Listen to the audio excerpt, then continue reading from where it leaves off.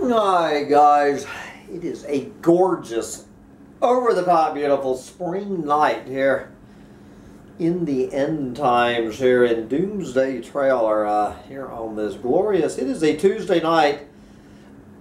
It might be March 12th, 2024, somewhere around there. So I have been out real estate investing all day today. Good God, will I ever get it out of my system?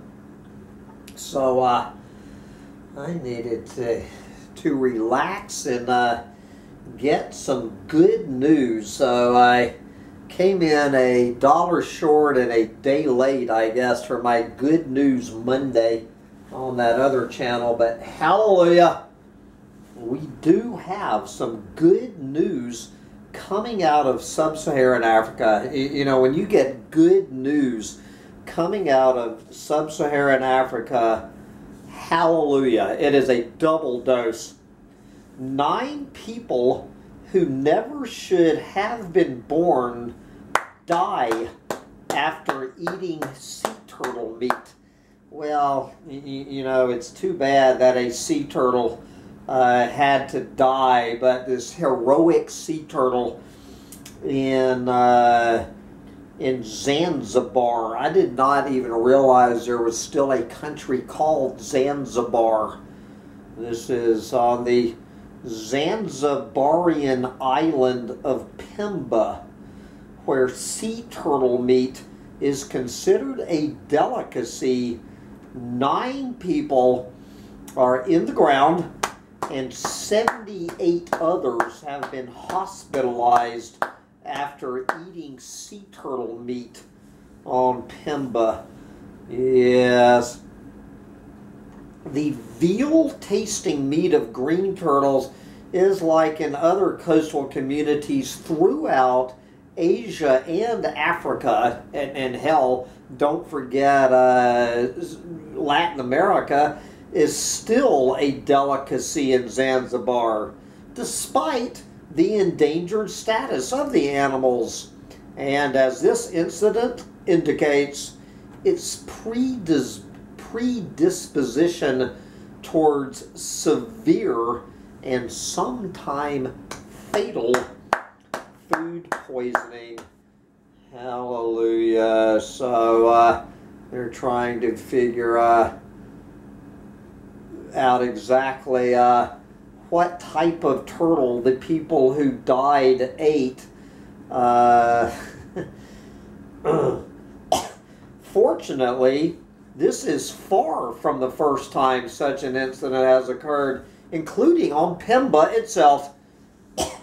In November 2021, 7 other clueless fucking morons who never should have been born died after 5 families ate the local delicacy. There you go.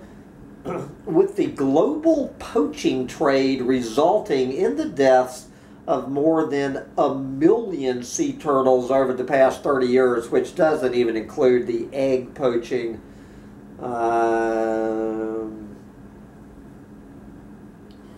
It's likely that the supposedly delicious exotic meat has been consumed by lots of people.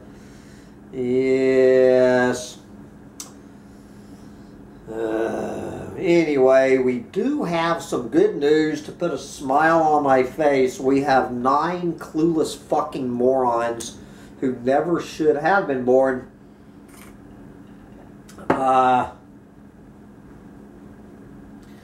No longer polluting the planet. So guys, you know, being a black, dark, ironic humorist, which story am I going to go to next? Let's go to this one. Okay. You know, clearly it is hilarious when 9 clueless fucking morons eat an endangered sea turtle and die. I don't know how anybody on the planet could not find that a good news, warm and fuzzy article, but it gets a little bit more complicated when you are an appreciator of the dark ironies and absurdities of life. So what we have here is, and everyone knows that I am not a fan of breeders. Now, I am a confirmed anti-natalist, but I'm not really blaming the baby who never should have been born.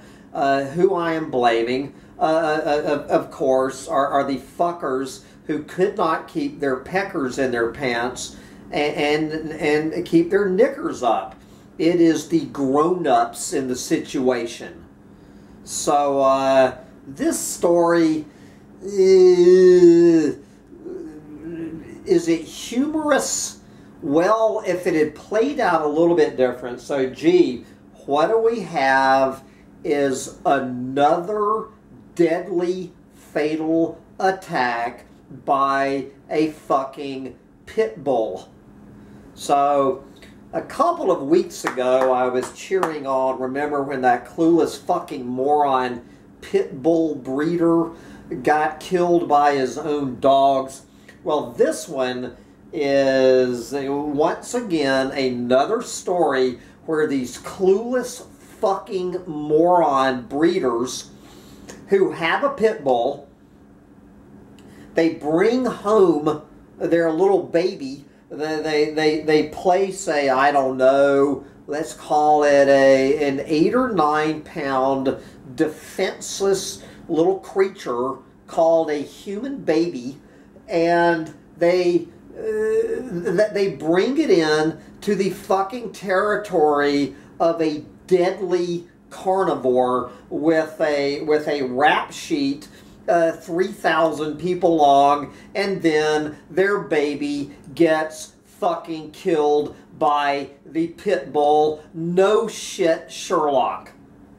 Okay, am I saying it's funny that an innocent baby got killed by a pit bull? No, even I am not going to go that far, but I am cheering on the pit bull before the cops came in and killed the fucking dog.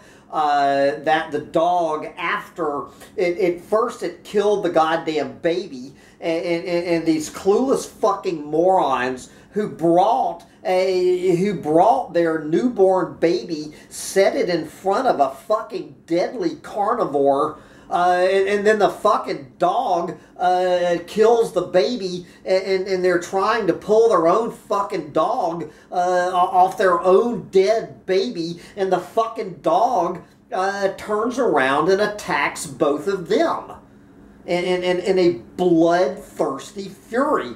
Put both of the clueless motherfuckers in the hospital. Now, if the baby had lived and the clueless fucking morons with the pit bull who brought the fucking baby home and set it in front of the pit bull, which is like basically putting a fucking T-bone steak in front of a fucking pit bull. If the dog had killed the fucking parents, that would have been an entirely different story. If the fucking baby had survived in this case, and the fucking dog had killed the fucking clueless fucking moron parents, and then the cops or whoever came in and killed the fucking dog, we would have a triple hallelujah. A triple hell yeah. But unfortunately, the parents, I guess, both got their fucking faces sewed back on or whatever from their family dog, and now they're burying their fucking baby and their fucking dog. You know, these fucking pit bulls. And I love how this story starts out. A New Jersey family suffered an unthinkable tragedy over the weekend when their infant child was viciously mauled to death by their own pit bull in their family home. What is unthinkable? Let's look up the definition of unthinkable. Definition of unthinkable. A situation or event too unlikely or undesirable to be considered a possibility. You bring home a fucking infant baby and you set it down in front of a fucking bloodthirsty carnivore who is the only reason these motherfucking dogs exist on the planet is to kill. There is one thing that is unthinkable about this, is how these clueless fucking morons could have been that fucking clueless to bring a baby home and set it in front of a fucking pit bull. But Hambo, it's not the dog, it's the owner. Shut the fuck up! Every one of these motherfucking dogs needs to be rounded up and have a fucking bullet put through their fucking heads. Guarantee you these motherfuckers voted for Donald Trump. You know, a pit bull owner is to me as unthinkable as someone voting for Donald Trump. I have no sympathy for these clueless motherfuckers that their baby and their dog is fucking dead. I wish the two motherfuckers were dead too. I wish we had made it a clean fucking sweep. Anybody this fucking stupid does not deserve to be on this planet. Okay?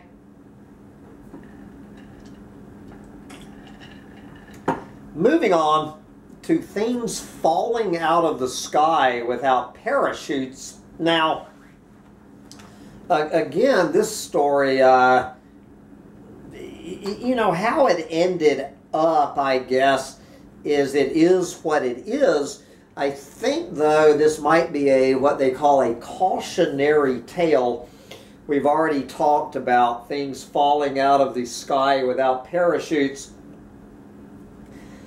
Massive pallet of old batteries re-enters Earth's atmosphere, marking the heaviest International Space Station garbage return yet. On Friday, a pallet of used batteries from the International Space Station re-entered Earth's atmosphere over the Gulf of Mexico following an unpredictable journey through orbit. The pallet contained 9 batteries weighing almost 3 tons. It had been tossed out of the space station by some robot in March of 2021. 3 years. This 3-ton piece of space garbage has since been tumbling toward Earth in an uncontrolled re-entry. The chaotic fall through orbit finally came to an end last week when the cargo pallet re-entered the atmosphere somewhere above Cancun and Cuba, according to people following the garbage. It's not clear, however, whether the entire 3-ton pallet burned up upon re-entry or if some parts of it survived the heat. The European Space Agency was also monitoring the pallet's re-entry and estimated that some parts may reach the ground, but that the likelihood of a person being hit by the trash were very low, and there have been no reports of injuries or damage since the object returned to Earth. I have no idea what this means. The pallet is the largest object ever thrown out from the space station. It was launched. Oh, okay. I misread that. It was launched in May of 2020 to help astronauts replace the old nickel hydrogen batteries with new, more efficient lithium-ion batteries. And I have no, this is what I have no idea what this sentence means. The older batteries were supposed to be placed inside a Japanese, whatever, an HTV cargo ship for proper disposal. Anyway, they got tired of waiting around for a cargo ship, so they just told the robot to throw out a 3-ton piece of space garbage and let it spin around. It's just unbelievable to me. Now, so what would have made this story hilarious? So let's say a chunk of this hit some fucking cruise ship full of clueless fucking morons in Cancun. Okay, that would have been one of the great stories of human history if a pile of garbage that NASA tossed out from the space station had smashed into a cruise ship in Cancun and killed about 3,000 clueless fucking morons, sent the motherfucking cruise ship to the bottom of the ocean. That would have been a great story. You know, if it had just crashed through some Cuban's house, some schmuck in Cuba going about his life, getting killed by a piece of space garbage, that would not have been funny. A cruise ship and everybody on it going to the bottom of the ocean would have been fucking hilarious. Do you understand? It's hard sometimes, I know, to read the mainstream media and understand, am I supposed to laugh here or not? But I don't think anybody can argue with this one. If anybody, this one really is, I mean, this one really is cute. A male humanoid robot was unveiled in Saudi Arabia. It then inappropriately touched a female reporter. Yes. A Saudi robotics company's unveiling of a male humanoid robot did not go as planned. I think it went exactly as planned. After it appeared, nothing appeared about it. You can find this video on TikTok.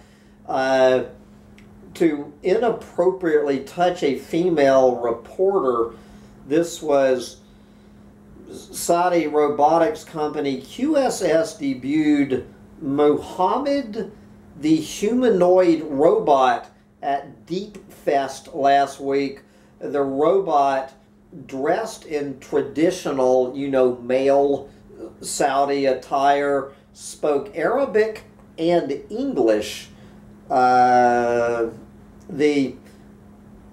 Muhammad was described as, quote, the first Saudi robot in the form of a man as well as a national project to highlight Saudi Arabia's AI achievements during a presentation. You know, so they bring this robot out, and and so this female reporter, Raya Qasim, she stands in front of Mohammed as she spoke to the audience. A viral video of the incident showed the robot appearing to, and no appearing about it, the robot reached out his hand and grabbed her ass. You know, they bring out the first ever Saudi male robot, and they put her behind this good-looking woman who sticks her ass in this male robot's face. What the fuck do you think? He did the same thing I would have done. He reached out and grabbed her ass. In the clip, Qasim can be seen responding with a stern glare, followed by a raised palm at Mohammed before she continues to talk. Anyway, that is anyway, if you can figure out, good for you, Mohammed.